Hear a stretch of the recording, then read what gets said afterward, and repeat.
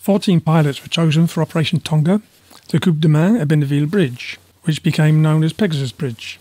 The land north of the bridge was marshy, so they needed to land south of the bridge and approach from the south. They practiced and manoeuvre 42 times. Now it was the real thing. The lead crew was Jim Walwork and co-pilot Ainsworth. They were towed across the channel at 6,000 feet. The tug pilot said, "Clouds at 600 feet." As they crossed the coast of France, they cast off, doing 90 miles an hour. Their navigation aids were the compass and a stopwatch. They were on a course due south. Ainsworth started the stopwatch. At 3 minutes 40 seconds, Jim Walwork turned 90 degrees right. With the turn completed, Ainsworth restarted the stopwatch. 2 minutes and 5 seconds later, Jim turned 90 degrees right again. Now the glider came through the cloud layer and the bridge was right in front of them, so he used the parachute to slow down.